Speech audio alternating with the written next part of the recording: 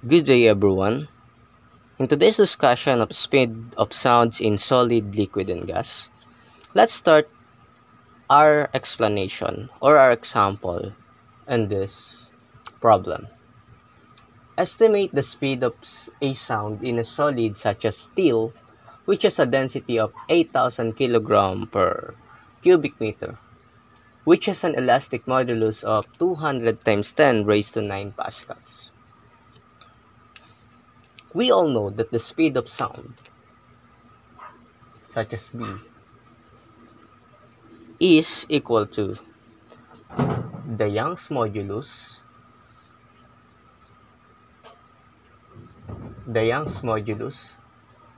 over the density. By this time, we have the given elastic modulus or the Young's modulus, which is 200 times 10 raised to 9 pascals over the density of a steel, which is 8,000 kilogram meter cube. So we have 8,000 kilogram meter cube. So if we compute 200 times 10 raised to 9 divided by 8,000 and get the square root of it, we get the speed of sound in steel or in a solid, which is 5,000 meter per second. It's a bigger number. Now, let's compute the speed of sounds in liquid. Estimate the speed of sound in a liquid such as water, which has a density of 1,000 kg per cubic meter, which has a bulk modulus of 2.18 times 10 raised to 9 pascals. So, the speed of sound in water or in liquid is equal to the square root of the bulk modulus over the density. We have given a bulk modulus, which is 2.18 times 10 raised to 9 pascals. And we have the density of 1,000 kilogram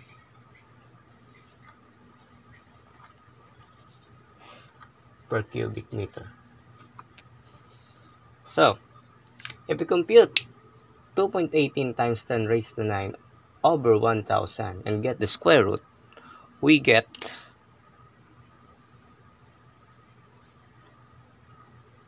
speed of sound in a liquid, which is 1,476 meter per second.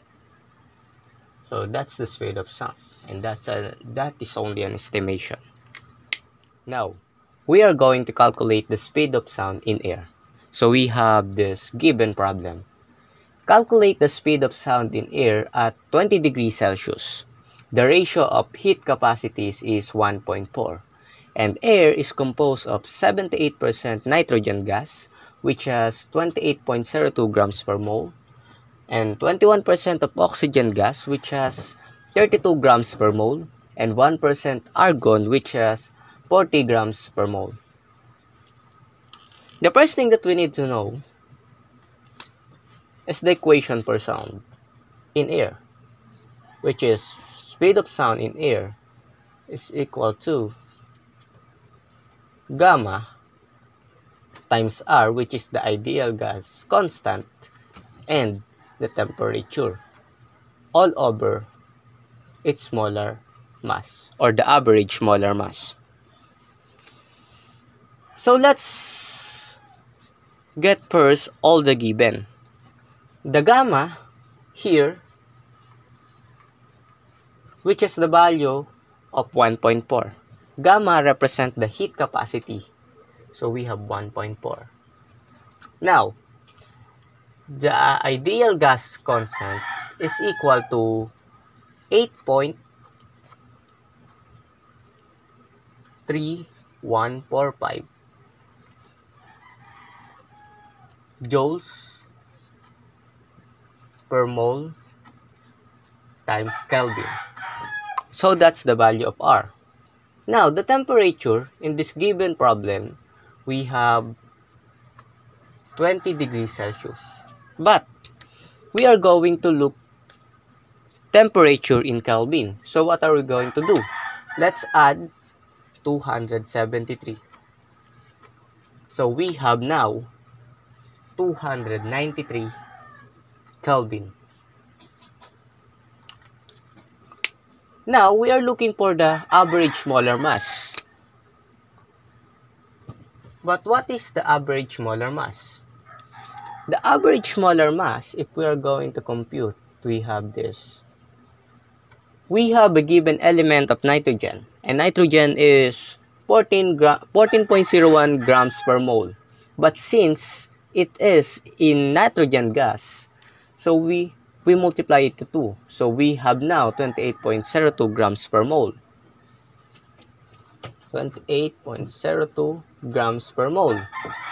And since nitrogen gas is 78%, so let's multiply it to 0.78. Then plus the oxygen, which is 16 grams per mole. But by this time, since it is an oxygen gas, let's multiply it to 2. So we get 32 grams per mole. So we have 32. And oxygen gas is 21%. So let's multiply it to 0.21.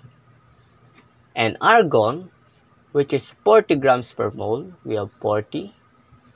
And it is a 1%. So we multiply it to 0.01. So if we compute it, we get 29 grams per mole. But we need to convert it in SI unit. So we need grams to become a kilogram. So let's convert it. 29 grams per mole. We are going to convert it into kilograms. So we have 1 kilogram is equal to 1,000 grams. So let's compute it. So we are going to cancel the grams. Now, 29 divided by 1,000, we get 0.029 kilogram per mole. So the value of our average molar mass is 0.029 kilogram per mole. Now, we are all get the given values. So the second thing or the next thing that we are going to do is just simply substitute it on the equation of our speed of sound in air. So let's substitute all the values. So we have the heat capacity, which is 1.4. We have the ideal gas constant, which is 8.3145 joules per mole Kelvin. And we have the temperature in Kelvin, which is 293 Kelvin, over the average molar mass, which is 0.029 kilogram per mole. If we are going to compute it on our calculator,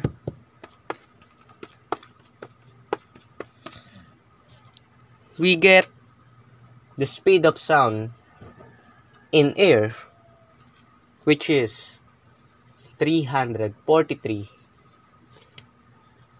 meter per second.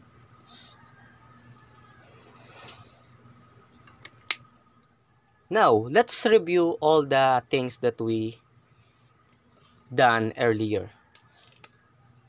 We all know that the speed of sound in solid is equal to 5,000 meter per second based on our estimation earlier. And the speed of sound in water is equal to 1,476 meter per second.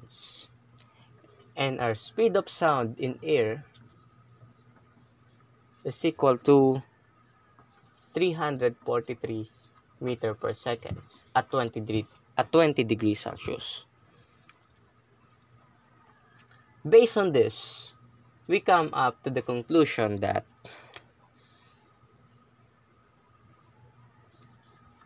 B solid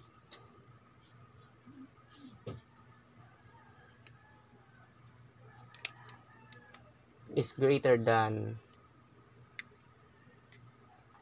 the B water, or the speed of sound in water,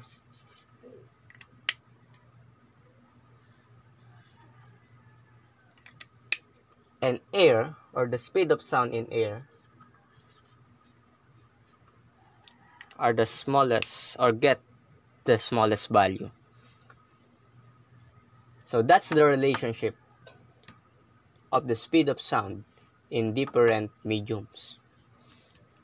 But if we are going to answer, what is the speed of sound in space?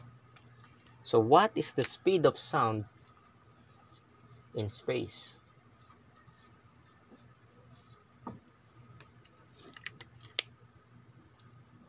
The only explanation of the speed of sound in space, the speed of sound in space is 0, because there is no sound in space. Sound is a pressure wave, which means sound needs to travel in matter, such as solid, water, or in gases. But since space has no air molecules, there is no sound in space. So there is no such thing that sound in space, because there is no things, or there are no particles that the sound can travel. That's all.